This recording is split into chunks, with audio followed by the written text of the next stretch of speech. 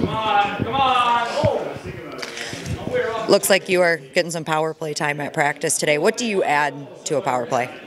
I think I'm just trying to be offensive threat out there and make plays, and hopefully we get some momentum after our PP with a good play or a goal.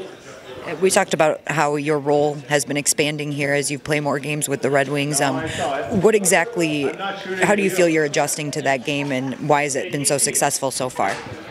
I don't know. I'm just trying to play my game that I always do, and just try to bring energy to the team every shift, and hopefully get some goals to it too, and help the team to win. Is there anything specific that you noticed on special teams the last few games? Obviously, they haven't been very successful. That needs to change as you guys go forward, that maybe you can help with? I don't know. It's a tough question. It's hard to know about. I'm just a